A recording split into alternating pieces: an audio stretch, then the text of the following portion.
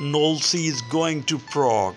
West Ham's Angels of Alkmaar is giving a ticket for Europa Conference League final after club official hailed his courage in fighting off Dutch thugs. The West Ham fan Chris Knowles, better known as Knollsy, who fought off dozens of hooded football thugs, has been rewarded with a coveted ticket for his club's first European final in 47 years. Knollsy, who has become a folk hero on the terraces of the Linen Stadium among West Ham faithful following, was desperately seeking a ticket like many other thousands of anxious supporters.